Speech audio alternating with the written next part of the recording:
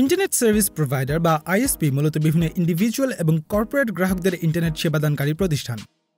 Internet অ্যাক্সেসের পাশাপাশি ISP কোম্পানিগুলো internet transit, domain name registration ও হোস্টিং এবং ডায়াল আপের মতো সার্ভিসও অফার করে থাকে।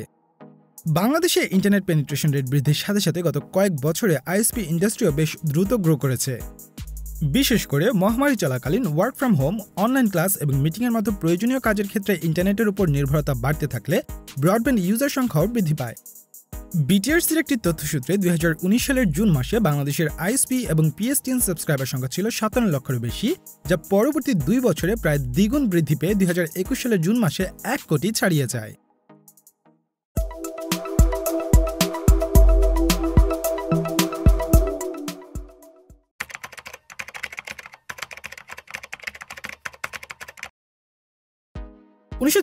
সালের জুন মাসে বাংলাদেশে প্রথমবারের মতো ইন্টারনেটের যাত্রা শুরু হয়। শুরুর দিকে ইন্টারনেট অ্যাক্সেস করার জন্য ভেরি স্মল অ্যাপারচার টার্মিনাল বা ভিস্যাট বেসড ডেটা সার্কিট টেকনোলজি ব্যবহার করা হতো। ভিস্যাট মূলত একটি ডেটা ট্রান্সমিশন টেকনোলজি যা পৃথিবীর অরবিটে থাকা স্যাটেলাইটের সাথে কমিউনিকেট করার মাধ্যমে ইন্টারনেট অ্যাক্সেস প্রোভাইড করে। একই বছর Bangladesh Telegraph and telephone board বিটিটিবি ভিস্যাটের মাধ্যমে ইন্টারনেট সেবা দেওয়ার জন্য দুটি service provider internet service network limited এবং গ্রামীণ সাইবারনেট লিমিটেডকে লাইসেন্স প্রদান করে। আইএসএনকে বাংলাদেশের প্রথম ইন্টারনেট সার্ভিস প্রোভাইডারও বলা হয়ে থাকে। 1996 সালের জুন মাসে প্রথমবারের মতো তারাই মূলত একটি হংকং ভিত্তিক গেটওয়ের দ্বারা 64 kbps ভিস্যাট টেকনোলজি ব্যবহার করে ইন্টারনেট সেবা দিতে শুরু করে। 2006 সালে বাংলাদেশ প্রথমবারের মতো সাবমেরিন কেবল CME-V4 এর সাথে যুক্ত হয়। পরবর্তীতে অনেক আইএসপি বিটিসিএল এর মাধ্যমে সাবমেরিন কেবলের সাথে কানেক্ট হতে শুরু করে এবং সাধারণ মানুষের জন্য ইন্টারনেট আরও অ্যাক্সেসিবল ও সাশ্রয়ী হয়ে উঠতে থাকে। 2017 সালে বাংলাদেশের সাথে দ্বিতীয় সাবমেরিন কেবল CME-V5 কে কানেক্ট করা হয়। 2021 সালের সেপ্টেম্বর মাসে প্রকাশিত দ্য ডেইলি স্টার একটি তথ্যসূত্রে বর্তমানে বাংলাদেশে প্রতি সেকেন্ডে প্রায় 2600 Gbps ব্যান্ডউইথ কনজিউম করা হয়। প্রথম ও দ্বিতীয় সাবমেরিন কেবল এই টোটাল কনজাম্পশনের 1800 Gbps কভার করে এবং বাকিটুকু ইন্টারন্যাশনাল টেরেস্ট্রিয়ালের মাধ্যমে ভারত থেকে ইম্পোর্ট করা হয়। এছাড়া 2024 সালের জুন মাসের মধ্যেই বাংলাদেশের তৃতীয় সাবমেরিন কেবল CME-V6 লঞ্চ করার কথা জানায় Bangladesh submarine cable company limited. প্রতিষ্ঠানটির ম্যানেজিং ডিরেক্টর মশিউর রহমানের মতে তৃতীয় কেবলটির মাধ্যমে আরও 6000 Gbps ব্যান্ডউইথ ক্যাপাসিটি যুক্ত হবে।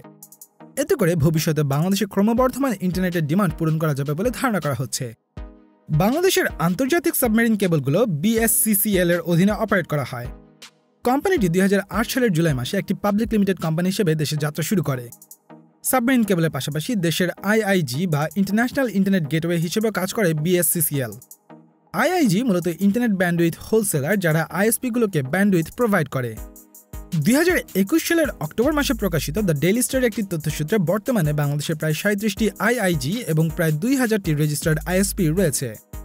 2020 সালের ডিসেম্বর মাসে বিটিআরসি প্রকাশিত regulatory and licensing guideline for internet service provider in বাংলাদেশের একটি তথ্যসূত্রে দেশের আইএসপিগুলোর লাইসেন্সিং পরিবর্তন করে নেশন ওয়াইড, ডিভিশনাল, ডিস্ট্রিক্ট এবং উপজেলা বা থানা এই 4টি ক্যাটাগরিতে ভাগ করা হয়েছে। এর মধ্যে নেশন ওয়াইড লাইসেন্সধারী আইএসপিগুলো বাংলাদেশের যে কোনো এলাকায় সার্ভিস প্রদান করতে পারবে এবং অন্যান্য ক্যাটাগরিতে থাকা আইএসপিগুলো নিজস্ব অ্যাডমিনিস্ট্রেটিভ এবং লোকাল এরিয়াগুলোতে সার্ভিস প্রোভাইড করবে।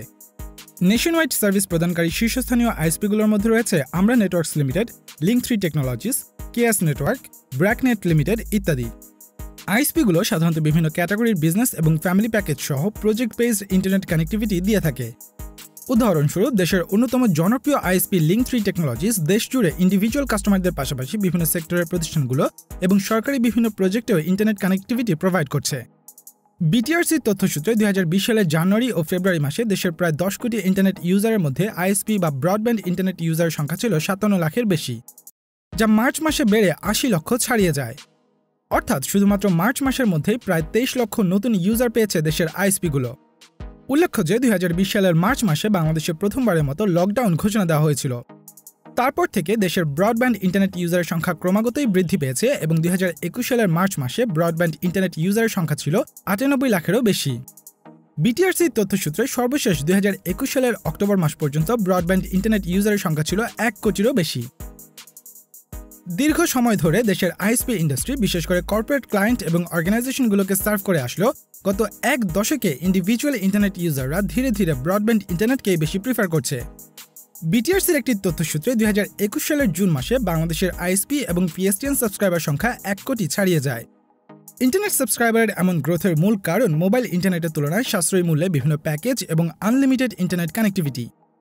এছাড়াও বর্তমানে দেশের উপশহর এবং গ্রামাঞ্চলগুলোতেও ব্রডব্যান্ড ইন্টারনেটের ব্যবহার বাড়ছে। শুরুর দিকটার কিছু সময় পর্যন্ত ইউজারদেরকে কানেকশন নেওয়া, মেইনটেন্যান্স এবং বিল পেমেন্টের মতো বিষয়গুলো নিয়ে ভোগান্তিতে পড়তে হতো।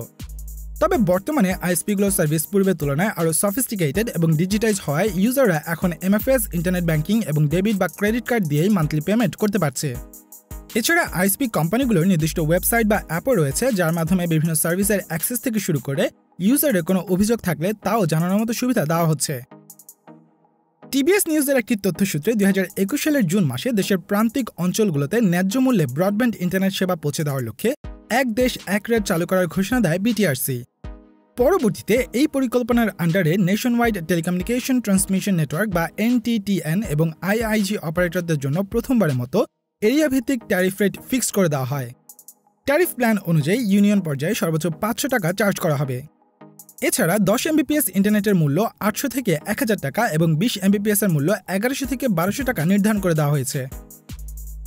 ইন্টারনেট কানেকশনের পাশাপাশি বিভিন্ন মুভি বা টিভি স্ট্রিমিং সাইট ও সার্ভারের অ্যাক্সেস এবং ডায়াল আপ সার্ভিসের মতো অ্যাডিশনাল আরও বেশ কিছু ফিচারও দিচ্ছে internet service প্রোভাইডাররা।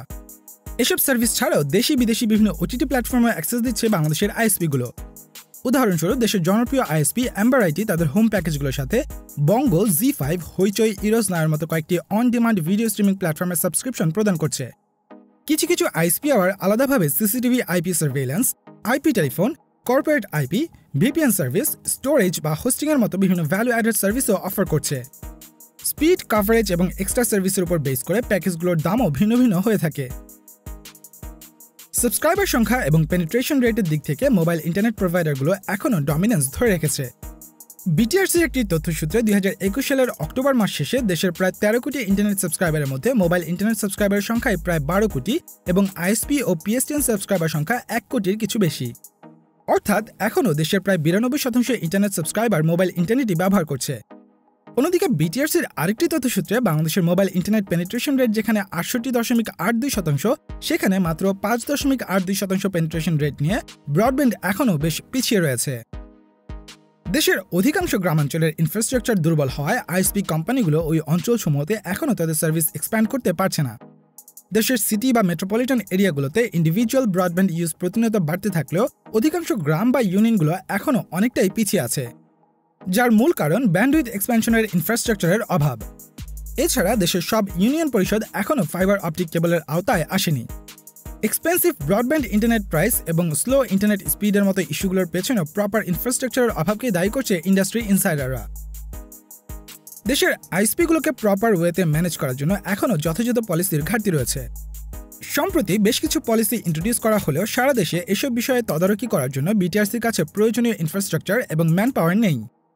Internet service providers association of বাংলাদেশের জেনারেল সেক্রেটারি ইমদাদুল হকের মতে প্রতি মাসে আইএসপি লাইসেন্সের পরিমাণ বাড়লেও সেই হারে কাস্টমার সংখ্যা না বাড়ার কারণে মার্কেটে আনহেলদি কম্পিটিশন ক্রিয়েট হচ্ছে। এছাড়া ব্যান্ডউইথ ট্রান্সপোর্ট ফিতে অনিয়ম, গ্রাহকদের স্লো ও মিনিমামের চাইতে কম স্পিডের ইন্টারনেট প্রোভাইড করা, অতিরিক্ত কানেকশন এবং সাবস্ক্রিপশন ফি আদায়ের মতো সমস্যাগুলো বেড়েই চলেছে। 2021 সালের জুন মাসে প্রকাশিত প্রথম আলোর একটি রিপোর্টের তথ্যসূত্রে ব্রডব্যান্ড ইন্টারনেট প্রাইসের দিক থেকে গ্লোবালি বাংলাদেশের অবস্থান 58তম। অন্যদিকে একই মাসের ওকলার রিপোর্টের তথ্যসূত্রে ইন্টারনেট স্পিডের দিক থেকে 137টি দেশের মধ্যে বাংলাদেশের অবস্থান 135তম। আইএসপিগুলো সাধারণত ইউজারদের ডেডিকেটেড ইন্টারনেট অ্যাক্সেস এবং শেয়ার্ড ইন্টারনেট অ্যাক্সেস এই দুই ধরনের কানেকশন অ্যাক্সেস দিয়ে থাকে। ডেডিকেটেড ইন্টারনেটের ক্ষেত্রে কাস্টমারকে একটি প্রাইভেট কানেকশন প্রোভাইড করা হয়, যার ব্যান্ডউইথ ওই ইউজার ব্যতীত আর কারোর সাথে শেয়ার করা হয় না, ফলে ইউজারও প্রপার স্পিড পায়। অন্যদিকে শেয়ার্ড ইন্টারনেট অ্যাক্সেসে একই ব্যান্ডউইথের মাধ্যমে একাধিক ইউজারকে ইন্টারনেট কানেক্টিভিটি দেয় আইএসপিগুলো, ফলে কাস্টমারদের মান্থলি চার্জ অনেকটা কমে আসলেও একই সময়ে অধিক সংখ্যক কাস্টমার ওই কানেকশন ইউজ করার কারণে স্পিড বেশ স্লো হয়ে আসে। বাংলাদেশের অধিকাংশ আইএসপি এই পদ্ধতি ফলো করায় যথাযথ ইউজার এক্সপিরিয়েন্স এনশিওর করতে ব্যর্থ হচ্ছে। বিটিআরসি তথ্যসূত্রে আইএসপি ইন্ডাস্ট্রিতে অনেক ব্যক্তি ও প্রতিষ্ঠান অবৈধভাবে ইন্টারনেট সেবা প্রোভাইড করছে। এসব অবৈধ আইএসপির কারণে slow internet, high price, budget service এবং আনহেলদি কম্পিটিশনের মতো ইস্যুসমূহ বাড়ছে। এছাড়া গ্রাম, ইউনিয়ন এবং উপজেলা সহ বিভিন্ন স্থানীয় পর্যায়ে আইএসপি সমূহ রাজনৈতিকভাবে প্রভাবশালী ব্যক্তিদের কন্ট্রোলে থাকায় সার্ভিস এবং প্রাইসের দিক থেকে ভোগান্তিতে পড়ছে ইউজাররা এবং ভালো আইএসপি সমূহ ওইসব এরিয়াতে তাদের সার্ভিস এক্সপ্যান্ড করতে পারছে না। বর্তমানে দেশে ব্যান্ডউইথ প্রডিউসের যে ক্যাপাবিলিটি রয়েছে 2022 সাল পর্যন্ত তা দিয়ে ডিমান্ড মিট করা সম্ভব হলেও এরপর ব্যান্ডউইথ ঘাটতিতে পড়তে হতে পারে প্রোভাইডারগুলোকে। 2024 সালে তৃতীয় সাবমেরিন কেবল স্থাপনের পর এই সমস্যাটি কিছুটা কমে আসবে বলে ধারণা করছে ইন্ডাস্ট্রি ইনসাইডাররা, তবে তার পূর্বের কয়েক বছরের ডিমান্ড যথাযথভাবে মিট করা ইন্ডাস্ট্রির জন্য বেশ চ্যালেঞ্জিং হবে। বিটিআরসির একটি তথ্যসূত্রে 2021 সালের ডিসেম্বর মাসের মধ্যে ডিস্ট্রিক্ট লেভেলে আইআইজি অফিস স্থাপন করার নির্দেশ দেওয়া হয়েছে এবং শীঘ্রই উপজেলা এবং ইউনিয়ন পর্যায়েও সার্ভিস এক্সপ্যান্ড করবে বলে জানানো হয়েছে।